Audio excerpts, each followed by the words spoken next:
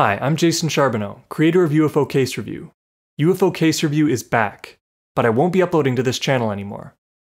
All future videos will be uploaded to my new channel, Think Anomalous.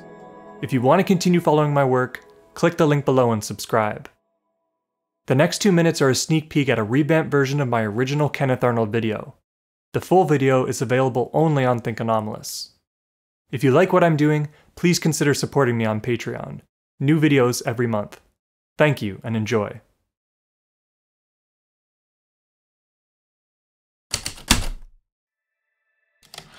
On June 24, 1947, a private pilot named Kenneth Arnold spotted a group of lustrous delta-shaped objects flying around the Cascade Mountains in Washington state.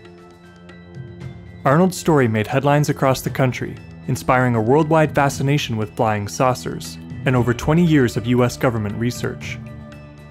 Arnold's wasn't the first anomalous aerial sighting in human history, or even the first in 1947, but it captured the public imagination like few sightings before, and it birthed a new mythology of extraterrestrial visitation.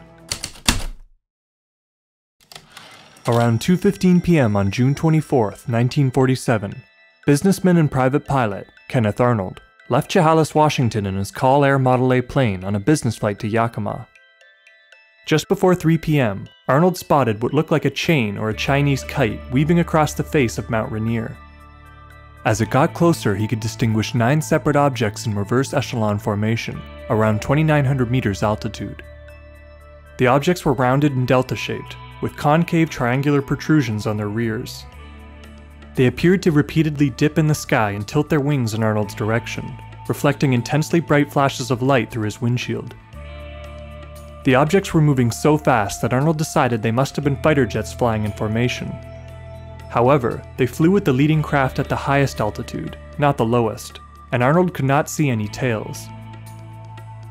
He clocked the time it took the formation to travel between the peaks of Mount Rainier and Mount Adams, which he knew to be 30 to 40 kilometers away. Immediately after landing in Yakima, Arnold told a number of friends and fellow pilots about his sighting.